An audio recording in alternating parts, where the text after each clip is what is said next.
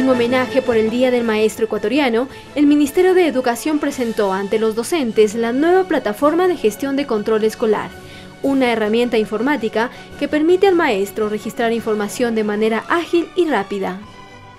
Nos sentamos con sus compañeros dirigentes, con los compañeros profesores y establecimos claramente que era necesario evitar la carga administrativa docente.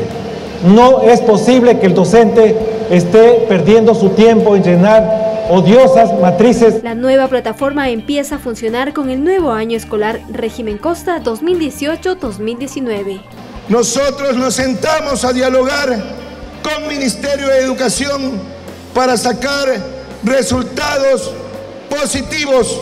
Y a propósito del Día del Maestro Ecuatoriano, el ministro de Educación, Fander Falconi, sostuvo que a través de los maestros se dignifique el trabajo educativo.